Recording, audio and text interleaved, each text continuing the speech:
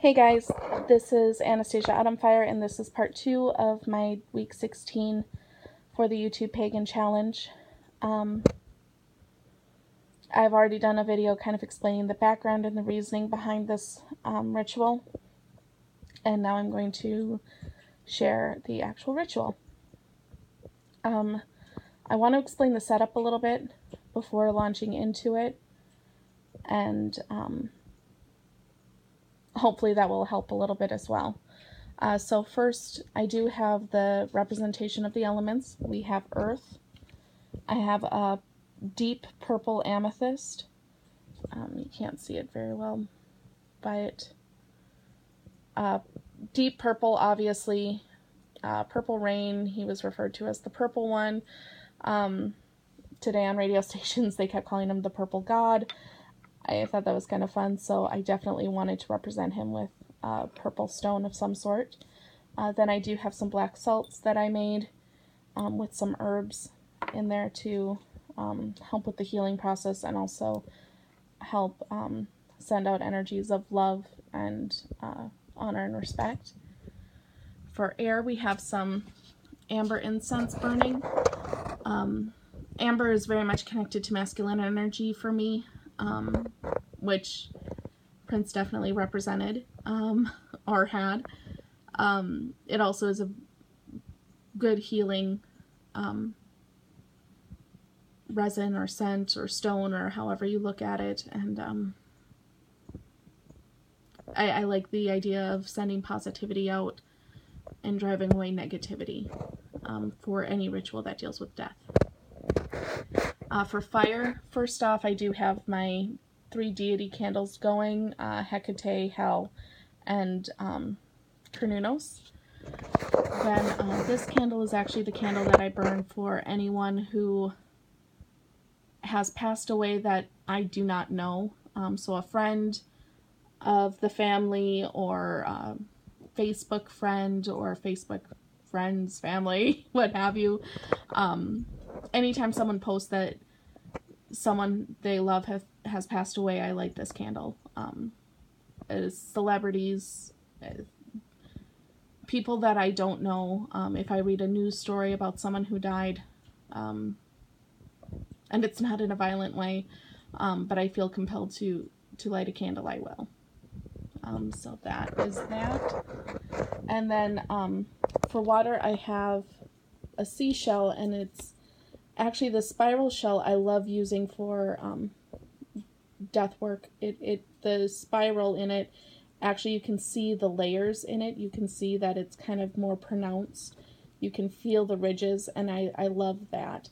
You can see the spiral really well, but it's actually a feeling too. So you have a very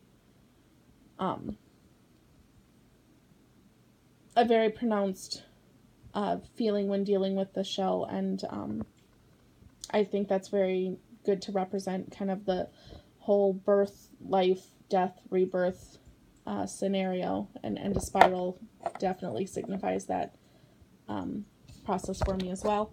And then at the base of all of this is a rose quartz, because this is all about love and warmth and positivity. And then I do have a picture of the person who has passed away. In this case, it is Prince. If I were to do this ritual for someone that I didn't have a picture of, if it was something like on Facebook, I would write up a little poem or a little tidbit. Or if someone posted a picture of them on Facebook, if I feel called to have a picture, I will, and it's possible I will print out that picture and put it up, but normally just a little poem or a little something to represent is enough. So that is the explanation of the setup. What I do in this ritual is I call to each of the corners to be with me and help me send energies to the departed, and also call to the elements to aid those left behind. And then I read the inscription that I actually carved onto the candle wax when I made the candle. just to kind of instill that intent again. Usually what I say to the elements is off the fly. Tonight's no different. Being that it is videotaped, I'm trying to focus as much as possible, but I know I'm terrible with umming all the time, every other second, but that will probably be very profound in this. So, yeah, I'm just going to launch into the ritual now, and then if you have any questions, please feel free to comment below. I'm sure there are better ways of doing this. I'm more than open to hearing that, but no trolling or anything like that. That's just ridiculous to me. So, yeah.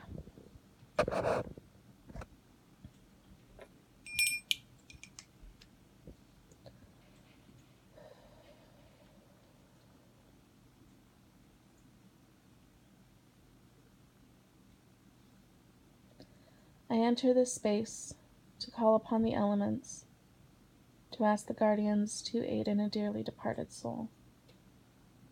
Help the soul, and help those that are left behind.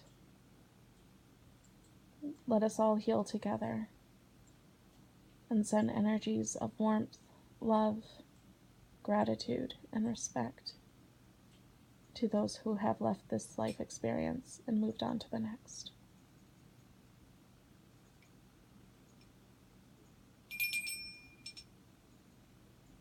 A call to the guardians of earth, spirits to the north, aid not only Prince Rogers Nelson in his journey to the next life, but to those who he left behind. Lend your strength, lend your foundation, let your growth and your healing aid them and guide them along their life experience in the here and now, and his in the hereafter. I ask this of you.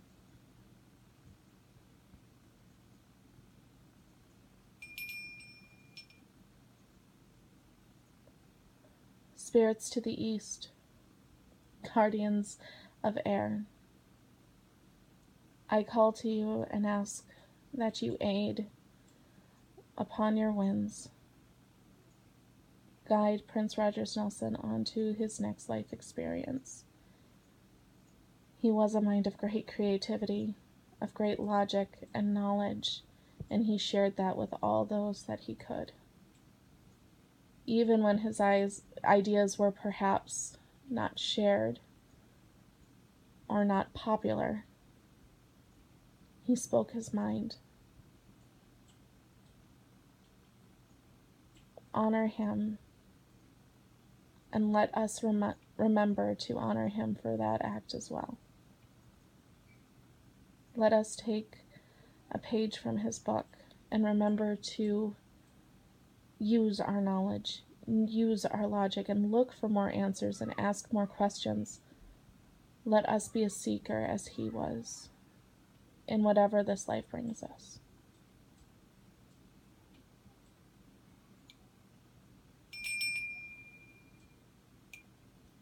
Guardians of fire, spirits to the south,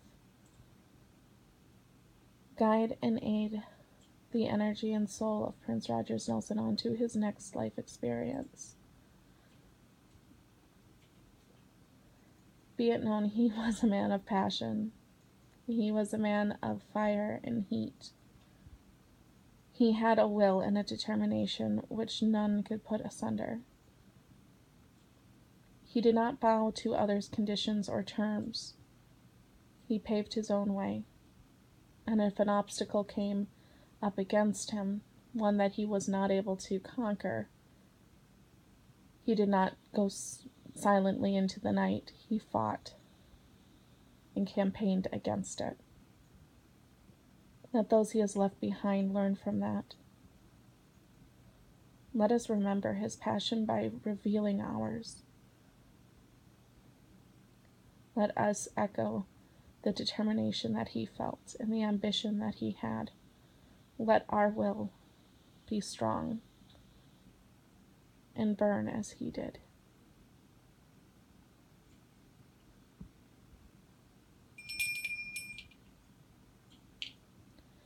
Guardians to the west, spirits of water, you who aid us with emotion and magic. Prince Rogers Nelson needs your aid and guidance onto his next life experience. Know that he was a true magician with music. He brought out a magic that very few can. He could create emotion within all with his words, with his sound. Aid him into his next life experience. And help those he left behind with their emotion. Let their pain ease.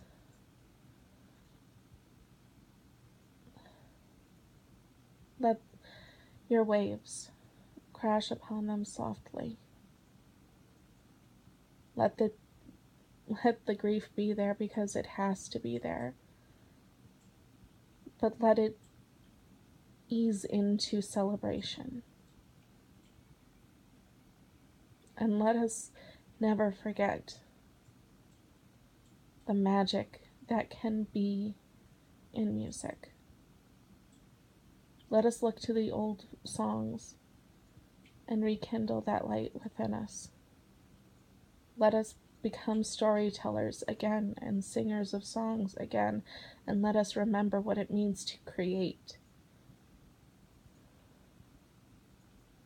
Let his death in this life resonate within others so that they might create as well.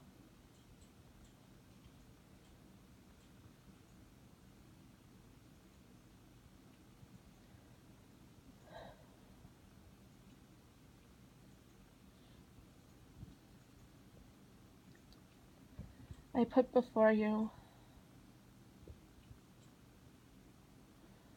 this energy and all other energies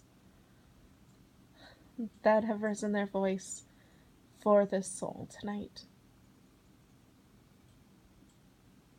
Let his energy know that he is remembered, that he is honored, and that we are very thankful for all that he has given us, both to the masses and to us individually.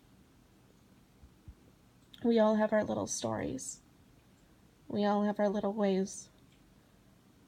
For those of us where Prince had a special place in our hearts,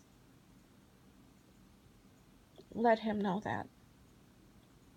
And let him carry that into the next life for him.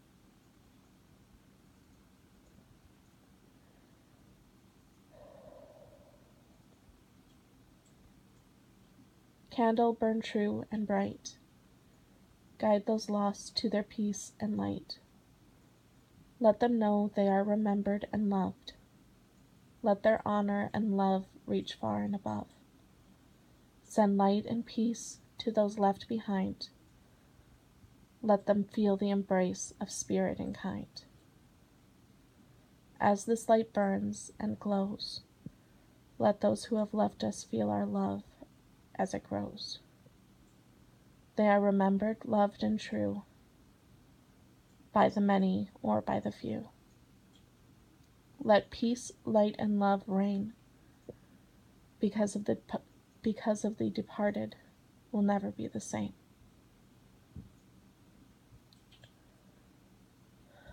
I thank you for your aid and put before you